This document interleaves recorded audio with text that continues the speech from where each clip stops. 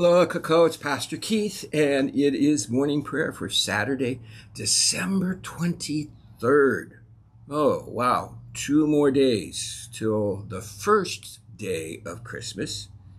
And after that, we get 11 more days of Christmas. So all of you who've sent your cards out or gotten your presents already, you're just ahead of time, okay? You're just way ahead of time. So, those of us who do our gifts after December 25th are on time. I may even have my tree up by today. We'll see. This birth of Jesus. Ever since he was born, we've been arguing about who he is. We really have. So here's a reading from John 40 to 52. John 7. 40 to 52. When they heard these words, some in the crowd said, "This really is the prophet." Others said, "This is the Messiah." Remember last Sunday, the gospel reading was, they said to John the Baptizer, "Are you Elijah, the prophet, or are you the Messiah, the king?" He says, "Neither one. I'm the herald, the forerunner." So others are saying, "Surely the Messiah does not come from Galilee, does he?" That's where Jesus grew up, in Nazareth. "Has not the scripture said that the Messiah is descended from David and comes from Bethlehem, way down south in Judea, the village where David lived?" So there was a division in the crowd because of him. Some of them wanted to arrest him, but no one laid hands on him. Then the temple police went back to the chief priests and Pharisees, who asked them, "Why did you not arrest him?"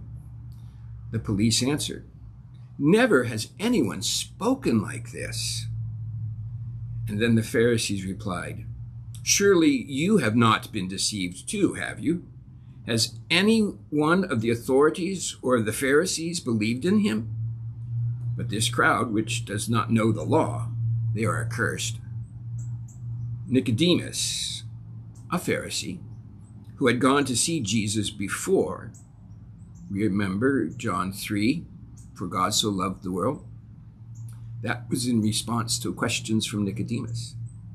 So Nicodemus, who had gone to Jesus before and who was one of them, asked, "Our law does not judge people without first giving them a hearing to find out what they are doing, does it?" Due process.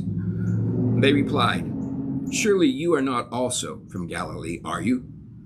Search, and you will see that no prophet is to arise from Galilee."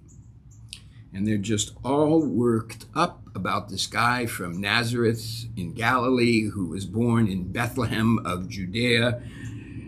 And the people are all divided. The police can't do anything. In fact, they're the ones who said, "Never has anyone spoken like this." Jesus, the spoken, enfleshed word of God, coming to us at Christmas. Yeah. And then even the Pharisees say, "Well, we're all agreed." And Nicodemus goes, "Hold on, one second. Yeah, Jesus is coming." Maybe it'd be a good time to pray the prayer that has been attributed to St. Francis of Assisi, who is probably the only saint that is widely accepted outside the Catholic world as well as inside the Catholic world. I mean, St. Francis is the patron saint of pets, so he's got to be popular amongst us all, right? And I think this is a good Christmas prayer of faith. Epule, Kako, let us pray. Lord, make us instruments of your peace. Where there is hatred, let us sow love. Where there is injury, pardon. Where there is discord, union. Where there is doubt, faith. Where there is despair, hope. Where there is darkness, light. Where there is sadness, joy. Grant that we may not so much seek to be consoled as to console, to be understood as to understand, to be loved as to love. For it is in giving that we receive, it is in pardoning that we are pardoned, and it is in dying that we are born to eternal life. Amen. And as we do those things, giving, pardoning, dying, we do what Jesus did. It doesn't matter who he is. What matters is that we follow him in love, redemptive suffering, kindness, peace, instruments of peace.